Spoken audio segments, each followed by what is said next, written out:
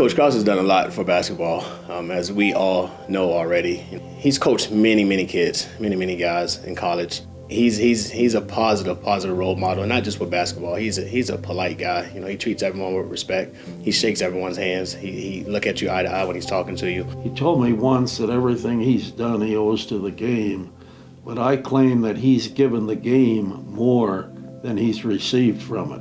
What people probably don't realize is just how selfless he is as far as doing all kinds of extra projects for research, you know, on the national level. But I think his real contribution was on the Rules Committee when he advocated for the 35-second clock and the three-point shot, the two changes that have almost revolutionized college basketball. He's contributed a lot to us. You know, Gonzaga means a lot to him, and vice versa. He means a lot to the school. He's a friend. He's a friend to all. He's a friend to all of us, myself, everybody on staff, and to the players.